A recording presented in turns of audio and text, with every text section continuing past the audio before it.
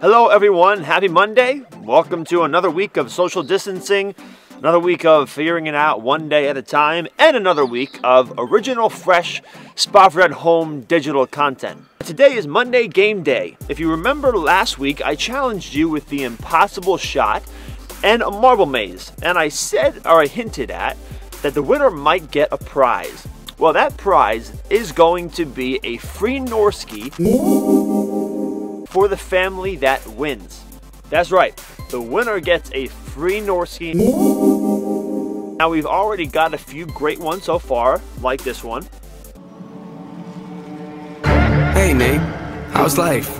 I don't know, it's alright. I've been dealing with some things like thinking maybe I should move out. You know, pack my car, take a new route. But we want to see more. We want to see your videos. So if you want to win the free Norski, we are going to extend the deadline until next week, and all you need to do is post a video of your impossible shot, post it to Instagram or Facebook with the hashtag Spofford at home, and let us see what you got.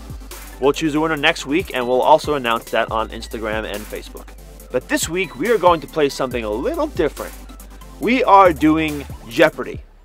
That's right, Camp Spofford themed Jeopardy. So here's how it will work. So on our website, right underneath the video link, will be places to download the PowerPoint presentation. Now, in order for this to work right, you need to have PowerPoint or Google Slides. You have Google Slides if you have a Gmail, and Gmails are free to make. So if you don't have either of them right now, you could always make a fake Gmail account and use Google Slides just for today. But either way, if you try to download it as pictures or a PDF, then you're going to lose the functionality of the game, unfortunately. Sorry, couldn't figure it out another way.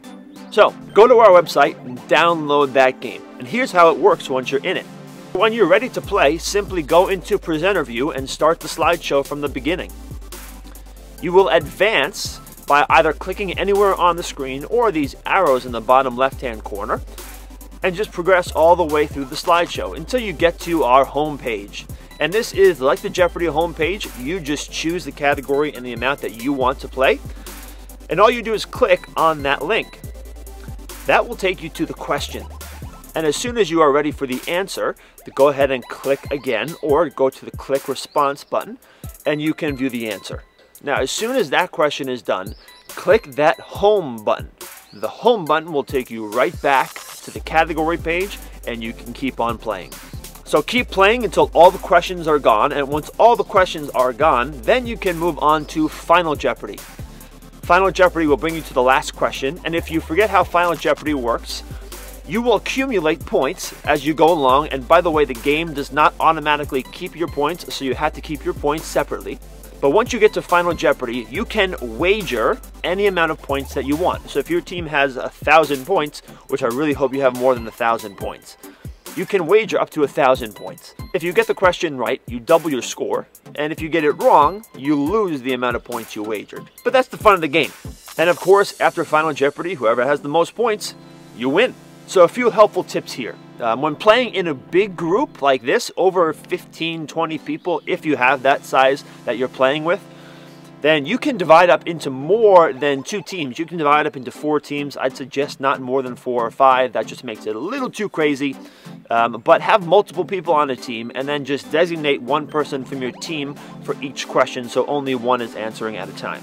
Ideally, though, you want to designate one host so they can download the game and set it up, because that host might see some of the questions and answers, and you don't want one team having an unfair advantage. And that means the host can also ask the questions, officiate, and be an unbiased party. If you're playing with 2 people, that's totally okay. You don't need a host. Just do your best to download and set up the PowerPoint without seeing any of the questions first.